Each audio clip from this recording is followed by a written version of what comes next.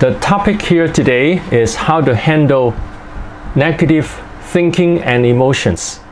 Now, this is very important that we handle our negative thinking and emotions because when we are affected by situations, by people, then we will say things are difficult, I'm unhappy, people are not nice to me. So we might be affected by people and our own emotions. And this happens to many people, that their emotions are affected and then they become unhappy or angry.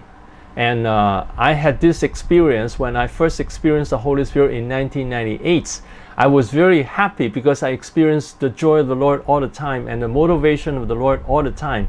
I experienced His motivation, and and then I pray for people. Many people experience great changes. So I was very excited.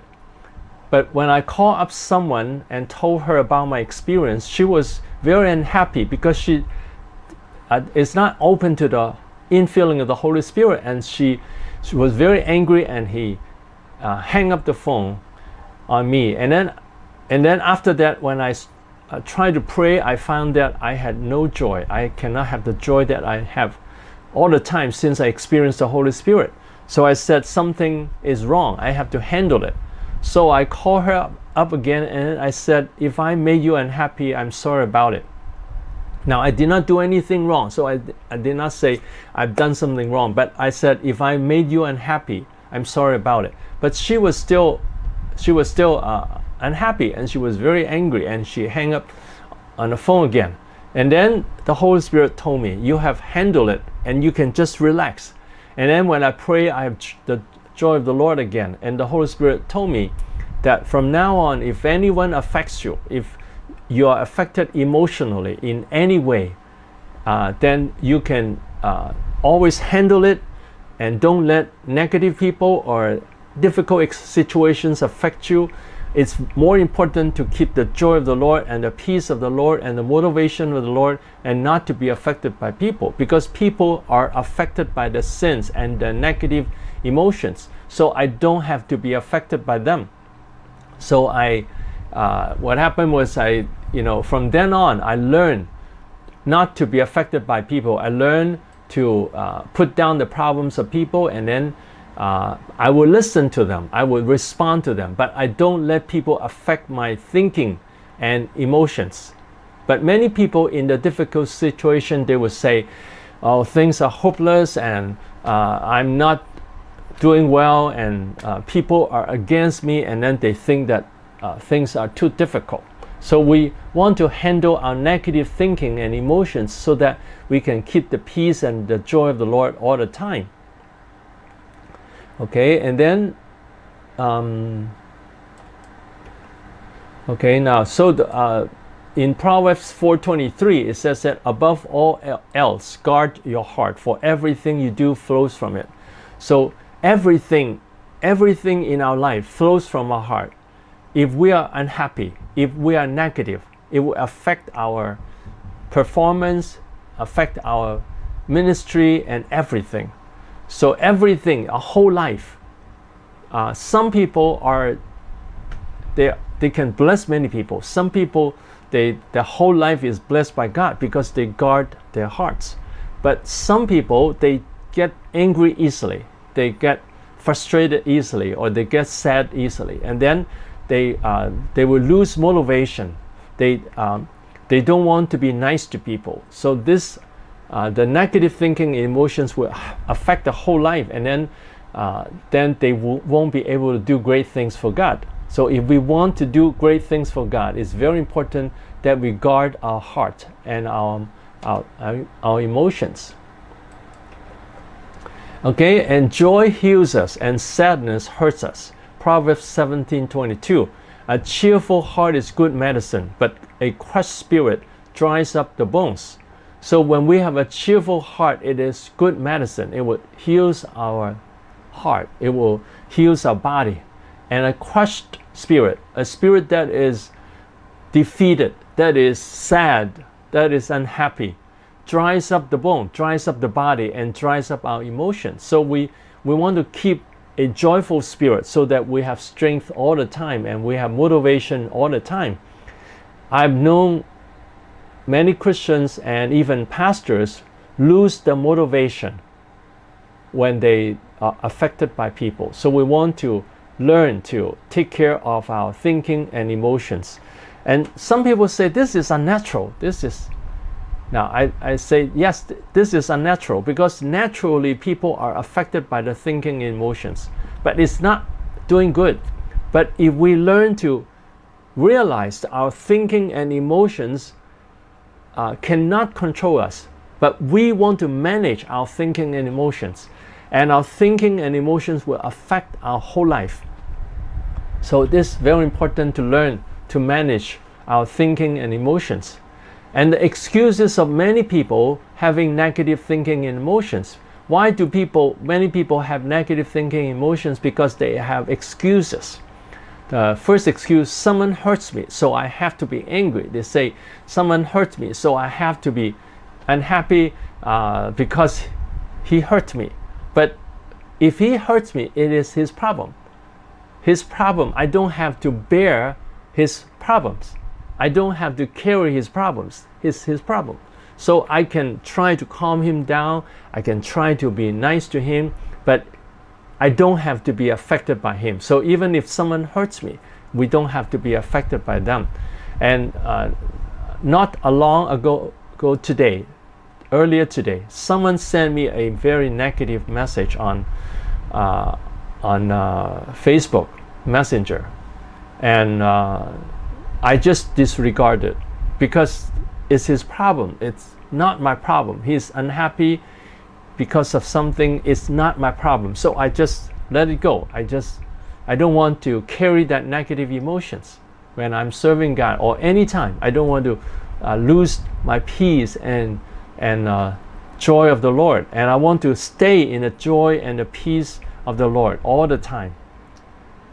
And then some excuses are, my family or my work has problems, so I have to worry.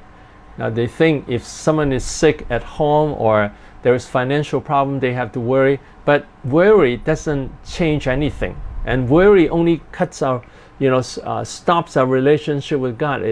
And then it's hard to have strength from the Lord. So we want to say, Lord, you will take care of things. I just let it go, and I just trust in you, and I put my trust in you.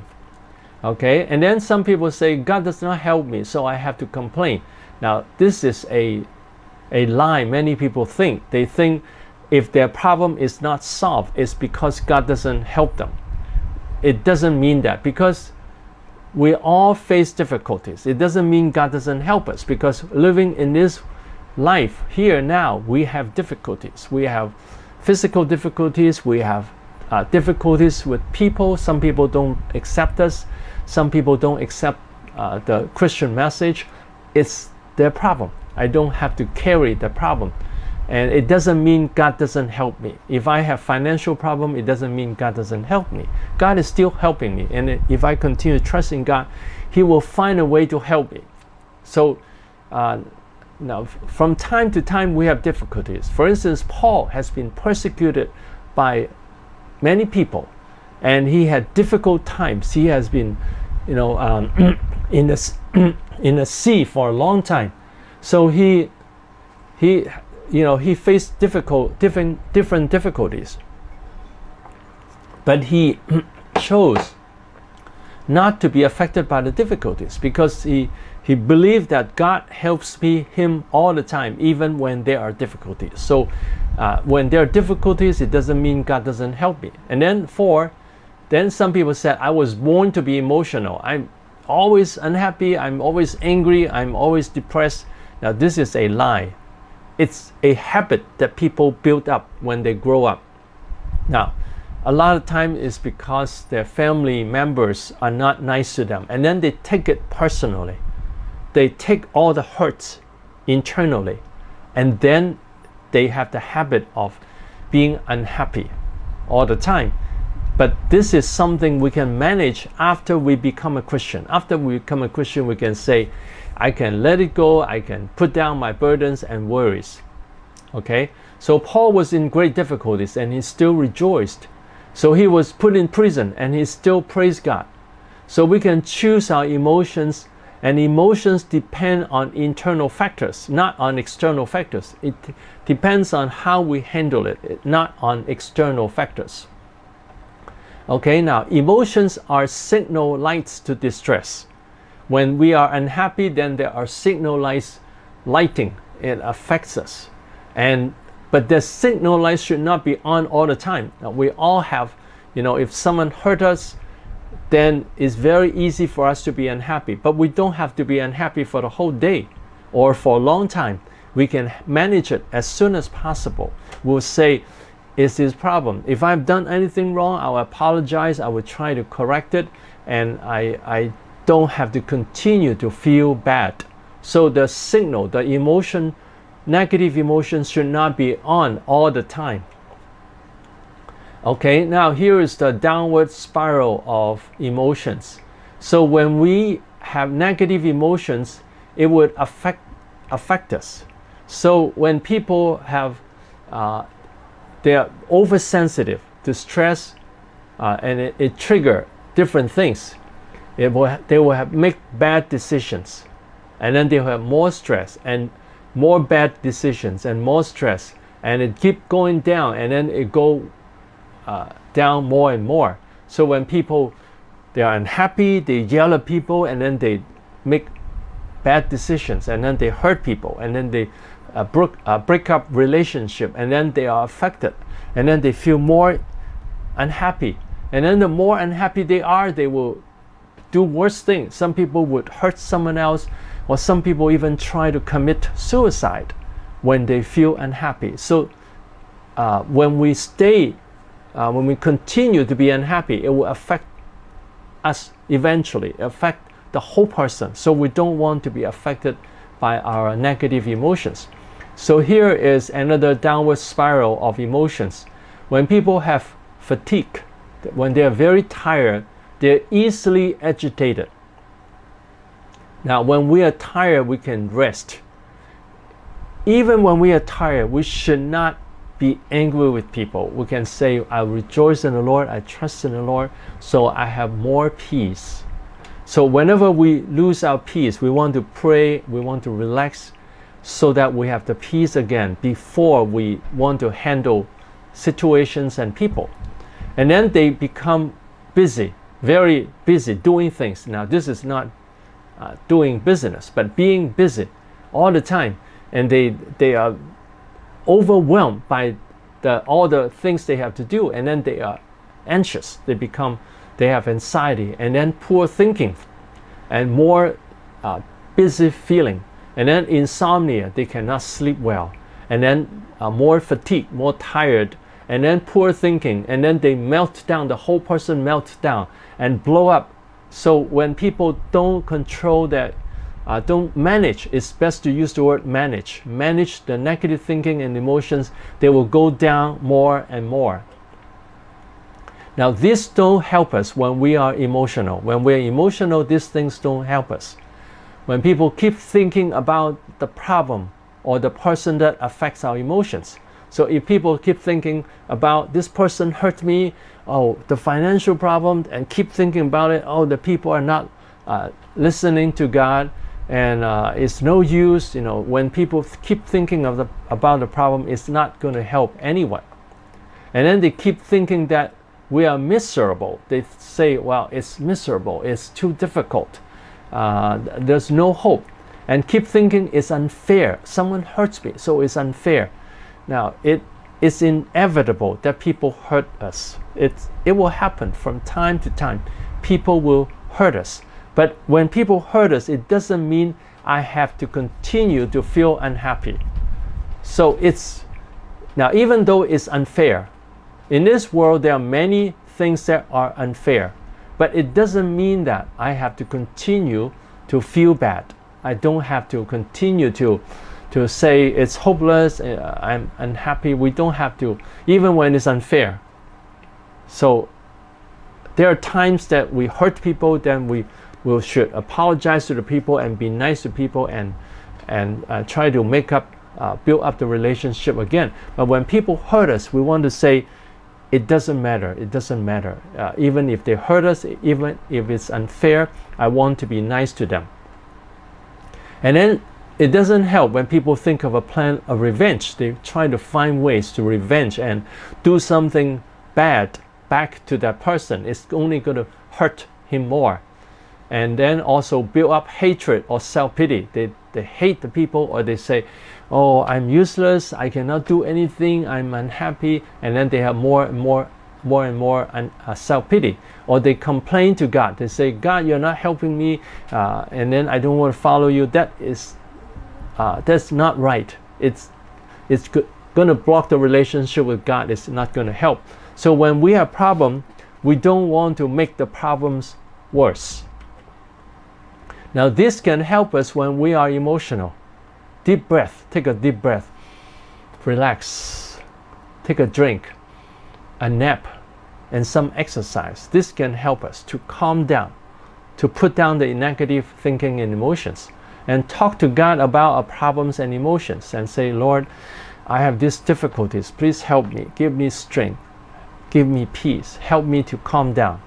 So it's helpful to talk to God, and sometimes it's good to praise God. Oh, thank you, Lord. And number 3, sing praises to God or dance to God. Hallelujah, praise the Lord. You're wonderful. Hallelujah. That way we'll have more strength. And then 4, express our emotions to someone mature, not gossiping, and the person responds with acceptance. Now, only to someone mature. If we know someone mature who is a mature Christian that can help us, and we don't gossip, we just say, I'm unhappy now. I've been hurt by someone and I feel very unhappy now. We don't have to gossip and say negative things about that person. We just say, I'm affected by this person right now. I'm unhappy now. Please pray for me. Or this person will listen to us and comfort us. So this human acceptance is very important. So if we see our spouse, our children, our co-worker, our church members, they are unhappy, we don't want to condemn them. We will say, it's okay. I care about you. You can tell me what happened and I'll pray for you. And then we accept them. It's very important to accept them and say, okay, I understand that you have this negative emotions. It's okay. Don't worry about it, and God is going to help you. That way, the person would feel more peaceful. You know, I know you are unhappy. I know you are affected by this, and God is helping you, and I'm helping you too. And then manage our thinking and emotions. Manage it. That we say, okay, it's someone else's problem, or if I've done something wrong, it's my problem. So I apologize, and I try to correct it. And I don't have to keep having negative thinking, and I don't have to continue to feel unhappy. I can rejoice in the Lord. I can count His blessing. Thank you, Lord, for all the blessings you have given me. I can praise you and thank you. Hallelujah. And then we can have peace again. So we need to learn the habit of praising God and having peace from God. And then number 6, we appreciate our own effort to improve. So we say, oh, I have tried to improve. I applaud myself. Thank God. I'm trying to trust in God to manage the problem. Thank God I'm trying to manage it. So we can appreciate and applaud our own effort. That way it will give us strength. Instead of saying, oh, it's no use, it's not going to help. Instead we say, oh, I have tried. Thank God I've tried. It's God who moves me to try. And I've tried, and I've learned to put down the problem. So I'm doing well today. Thank God, and applaud ourselves. Okay, now there is a cognitive model of emotion management that will help us. It's called the ABC theory. A is adversity. Or activating event. That's something that happened that caused us to be unhappy. And the belief is what affects us. For instance, someone is not nice. For instance, here, I didn't get selected for the choir. And then the belief, I have a terrible voice. I'm never going to be very good at singing. So if someone have negative thinking, oh, I have a terrible voice, I'm no use, then the consequence is she will feel sad and she will give up on practicing singing. So when people have negative thinking, they will have negative emotions. But if the person has positive thinking, he says, okay, I can work on it, I can improve it. Now, if God has given me the gift to sing or to play music, and even though I'm not very good now, I can still improve, and it's okay now that I'm not good enough. Then he manages his emotions, and then he say, okay, it's okay now that I'm not selected for the choir. I can keep working on my voice, and then in the future I can do better. And then they will have better emotions. So it's very important to have the right belief. Now, this is very important. The right belief will produce positive emotions and manage our negative emotions. And bad beliefs will bring about negative emotions.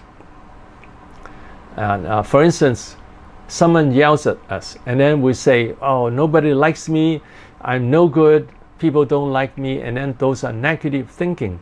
And then what happens is then the person will feel more and more unhappy. So we want to avoid the negative thinking. The negative thinking comes from the world. It comes from the world, comes from our pride or our self-pity. But we want to have positive thinking from the Bible. The Bible tells us that we are important.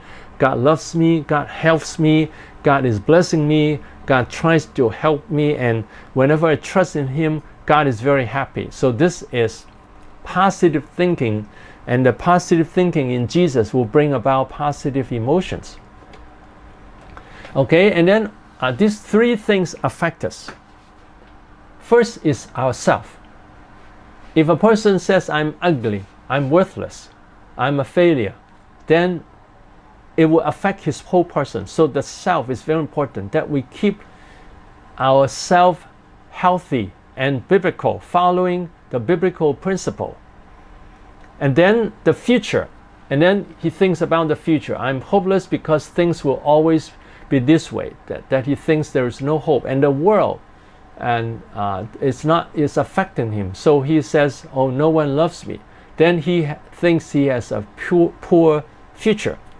So his self affects the whole person. But if we manage ourselves and say, God loves me and I'm important in God's sight, God has a plan in my life, and when I follow God, things will get better and better. That way we'll not be affected by the world. We have to say no to the garbage in the world. When people say negative things, those are garbage. We have to say no to the garbage, and then we'll have a positive view of the future.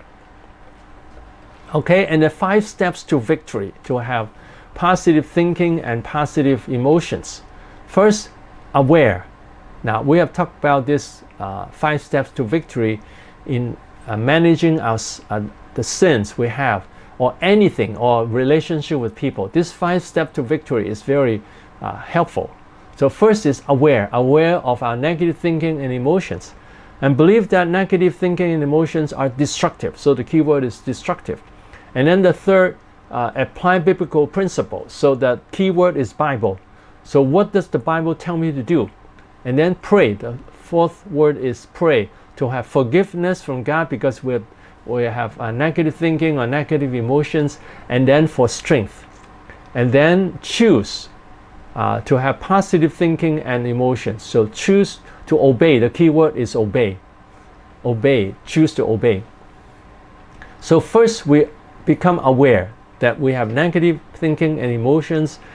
When we say, oh, I'm unhappy, I'm affected by someone, I'm thinking negatively, then we are aware of our problem, and then we believe that it's destructive. And then what does the Bible say? The Bible says that God is loving me, God helps me. In God there is always hope, and God always opens a way for me to have victory. So the Bible tells me to trust in God and have the joy of the Lord. and pray for forgiveness. Please forgive me and give me strength to have peace and joy and not to be affected by people. And then obey, choose to obey. That I want to think positively about myself. I want to have positive emotions. I want to be joyful and peaceful. Thank you, Lord, for your strength, for your help. Now, it's very important when we are emotional that we stop doing things. We pray to God. We enjoy God's presence. We come to God for help and strength. And we relax in Him. Lord, thank you, Lord. And have prayer of peace and love from God. Lord, you are loving me. You are helping me. Oh, hallelujah. Thank you, Jesus. Hallelujah. Thank you, Jesus. Think of the love of God. And then we just relax in God. Thank you. Thank you for loving me. Thank you for being with me. And then we'll have peace again before we have handle our problems or people. So these are positive thinking in Jesus. When we have this positive thinking, then it's easier for us to have positive emotions. First, God loves me strongly all the time. Even when we are disobedient, God still loves me. And God is willing to forgive me when I confess my sins. So even when we sin, God still loves me. God wants to forgive me and give me strength. So God loves me strongly. That's very important. Many people think I am not doing well, therefore God doesn't love me. That's not true. God loves me even when we are not doing well. Now, but God is not pleased with us when we're not doing well. That's two things are different. God loves us no matter what. But God is not pleased with us when we sin. And then when we repent, God is very happy whenever we repent. Some people think they have to really do very well before God is pleased with them. That's not true. When we start to repent, God, the whole heaven will rejoice. And when we pray to God for help, God is very happy. So anytime we come to God for help and for strength, God is always very happy. God loves us strongly all the time, not because of our goodness, but because He is love. God is love. His nature is love. And then two, God has a wonderful plan in our lives. We are very precious in God's sight. So we always believe that God has a wonderful plan in my life. We are precious. We are important. Now this is not being proud. Everyone is important in God's kingdom. Everyone is important. So I believe that I'm precious in God's sight. Number three, even if we have sinned much, God still wants us back. When we repent, He is super happy. So even when we have sinned much and sinned seriously, God still wants us back. God still loves us. And then when we repent, He's very, very happy. So whenever we sin, many Christians, they do it like this. When they sin, they say, I don't want to come to God now. I don't want to pray to God now because I have sinned much. And then when they avoid God, what happens is then they don't have the forgiveness of God, and then they will feel worse and worse. But when we sin, instead of feeling bad all the time, we come to God because God is the Savior of great sinners. Now, many people have problem believing that they are great sinners. They think, we are good, we are very good. Now, it's true we have goodness, but we also have a sinful nature. So we need to believe that we are great sinners. We can really sin. We can really commit serious sin. So we have to be careful with our behavior, with our thinking, that we want to avoid sins. So people don't believe that they are great sinners. And then when they commit sin and then they say, I'm too terrible, God will not forgive me. And then they would not dare to come to God.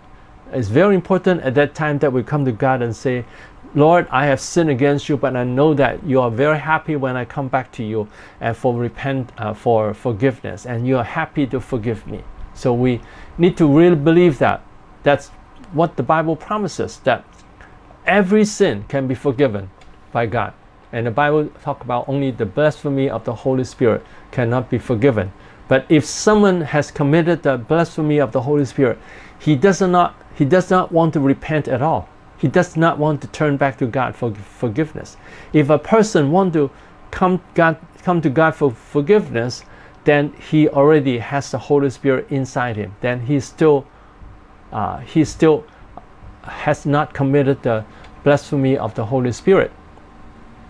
Number 4, God can help us to live a joyful and fruitful life. He continues to help us. If we stay in Him, we will make His plan come true. So God can help us to have a joyful and fruitful life. He wants to help us. He wants to give us that a joyful life. Every Christian has the potential in Jesus to have a joyful life and a fruitful life, to bless many people and to be full of the fruits of the Holy Spirit and full of the fruits of ministry. Every Christian can be fruitful. So, and He continues to help us. God continues to help us. If we stay in Him, He will make us His plan come true in us. His wonderful plan. So it will. God wants His plan to come true in our life. And number 5, God doesn't mind how weak we are. He can give us strength and wisdom. So God doesn't mind how weak we are. When we are weak, we just come to God for strength, and then we can have strength again. So even when we are weak, God doesn't mind. So we come to God, God, please help me. And then God will always be happy with us and give us strength and wisdom. Okay, so we can rejoice in God even when things go very wrong. Now, many people think that when things go wrong, and then they cannot be joyful. Habakkuk 3:17-18 talk about the situation is really bad. Though the fig tree may not blossom, nor fruits be on the vines, though the labor of the olive may fail, and the fields yield no food, though the flock may be cut off from the fold, and there be no herd in the stalls, yet I will rejoice in the Lord. I will be joyful in the God of my salvation. So Habakkuk has this faith in God. Even when things go wrong, everything goes wrong, he still rejoices in the Lord, and he'll be joyful in the God of his salvation, that we are joyful even when things go wrong. So these are different belief systems. So when things go wrong, and then we have positive thinking. Belief is a thinking, that we believe, we think, we know that God is blessing me. Then we have joy. God is still blessing me even when there is difficulty, so I don't have to feel bad. But if a person, when things go wrong and then they don't believe in God, then there is a problem with the belief system. When he doesn't believe in God, then he'll feel sad. So when, for instance, we preach a sermon and we're not happy with the sermon, and then we'll say, oh, I'm no use, I have no use, I'm not doing well, then we'll feel bad. But we'll say, we accept ourselves. Okay, everyone will make mistakes. I did not do so well this time. It's okay, I can work on it, I can be better. And then there is hope. Whenever we give ourselves hope in Jesus, then it's positive thinking.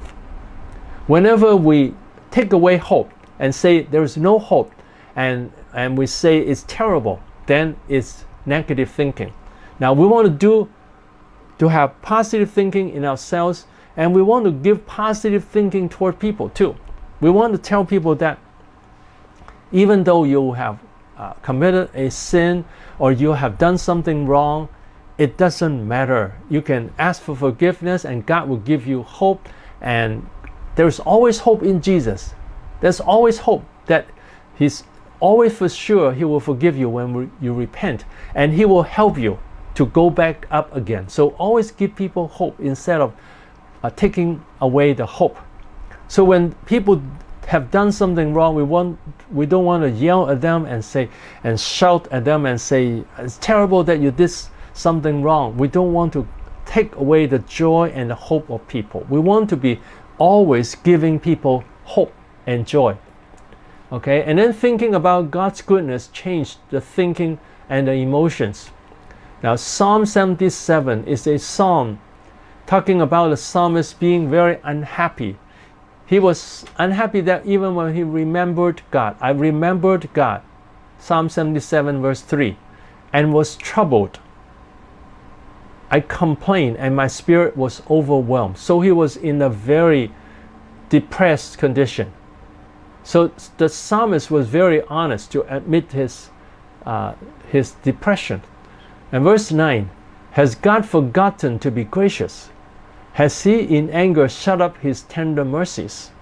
So he has this internal management. So has God forgotten to be gracious to me, and he is angry? In his anger he shut up his tender mercies? And I said, this is my weakness. So I said, this is my weakness, my problem. But I will remember the years of the right hand of the Most High. I will remember the years of the right hand. The right hand means he did wonderful things for me. I remember all the years that he did wonderful things to me. I'll remember the works of the Lord. Surely I will remember your wonders of old. So the psalmist turned and remembered all the good things of God. So this is what we can do. Even when we are sad, when we are unhappy, we don't want to continue to feel sad. We want to change our sadness. We want to think about God's goodness and relax in God and say, God is helping me. Thank you, Lord Jesus. Now, I have talked about 3 kinds of prayer to build up a relationship with God. The first kind is prayer of grace, to declare the grace of God from God to us. He loves me. He cares about me. He has a wonderful plan in my life. He wants to do great things in my life. So we thank God for that. Thank God for your love. Thank you for being with me. And then prayer of worship is from us to God. I worship you. I love you. I adore you. And then interactive prayer is believing that whenever we pray, He is happy. So putting these two together, whenever I pray, I know that He's happy and He's blessing me. Now, He might not respond to me according to my requests. Sometimes, I say, please give me some money now. God might not give the money right away, but God has a plan to help us trust in Him first. In our difficult times, we learn to trust in God, and then we see God provides for us, and then we say, when I trust in God, He will help us. So I have times that I was very low financially, but I said, God, you must have a way. You have a way to help me. And I keep trusting in God, and God helped me through those difficult times. So always believe that God is helping us and trust in God.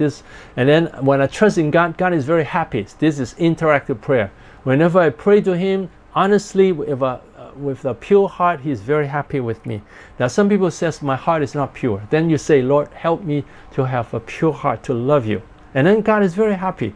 Whenever we're not doing well, we say, God, please help me. And then God is happy. So I hope we'll remember this prayer, interactive prayer. Whenever we follow God according to His way, whenever we repent, whenever we trust in God, whenever we pray to God, whenever we worship Him and love Him and obey Him and serve Him with an honest heart, He's always happy. Now, some people serve God with secret motives for His own benefit. Then it's not a pure motive. But if we want to say, God is so wonderful, I want to serve Him, then it's a pure motive. Then God is happy. So whenever we say, yes, I want to pray to God, I trust in God, God is wonderful, then it's a pure motive, and then God is very happy. So I hope we all believe that when we have a pure motive, God is always happy. When we have an honest motive, God is always happy with us. And then God makes us very special people. Now here I show you the ABC theory.